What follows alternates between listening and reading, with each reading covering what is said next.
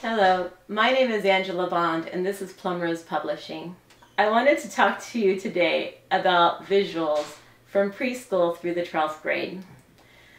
So when we are talking about the VPK or we're talking about ESE classes, we want to use visuals. So what I do is I make on cards, I make what we're doing, so it could say have a pretty picture of percussion instruments as percussion, or just some kind of visual of maybe somebody writing something for composing. So I'll have the word there and a visual, and I will laminate them and put Velcro so that when my lesson changes, I can just put it on a big board and Velcro each one the different order. So I'll have the greeting song and then on the card, and then it'll say song, and then it'll say theory or whatever, activity, percussion. And this is a way that they can see it, and it really gives a lot of students, especially the ones that really need the control of the environment to be steady and stable and to have a routine, it gives them that so they know what is coming next. So, and it will say just, you know, first and then the card, then the card, then the card, and then last the card. So, so that's for the younger kids because they can't read, and so you're really helping them just to associate that with what we're doing.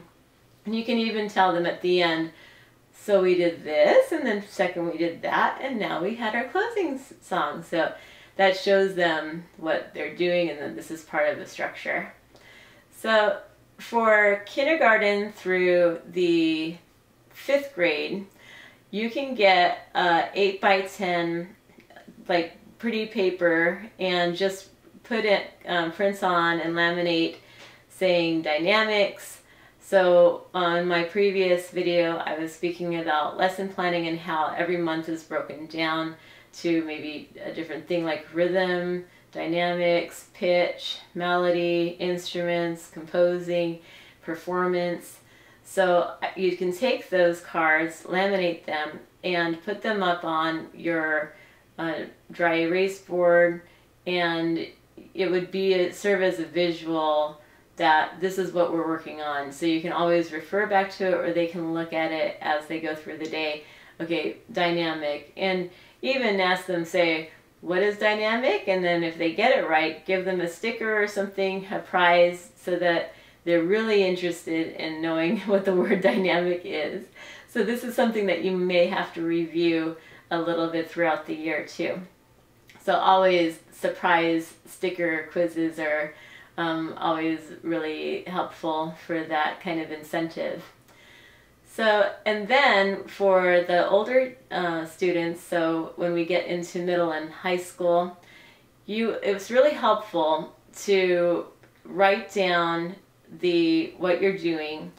You can state for kindergarten all the way through 12th grade the big question of how are instruments, you know, made, or what is the sound principle of the instruments that we're using? What is the composer's, you know, the importance of Mozart, or anything that you want to ask? How can we self-assess, you know, the music that we're doing for concert? So anything like that you want to ask, write it up on the board. And also it's very helpful to have a song order if you're maybe doing choir, or you're doing maybe some kind of band or something, orchestra, so you can have that song order available to them, so that you can they can refer to that and they can get their music ready ahead of time. This saves you a lot of time. So, and there's always a procedure, right, where they would be able to see that board, and they can also find out, you know, okay, I'm doing this, I need to get my pencil out, or I need to go do this, or I need to sit here. So this is a really good thing to have.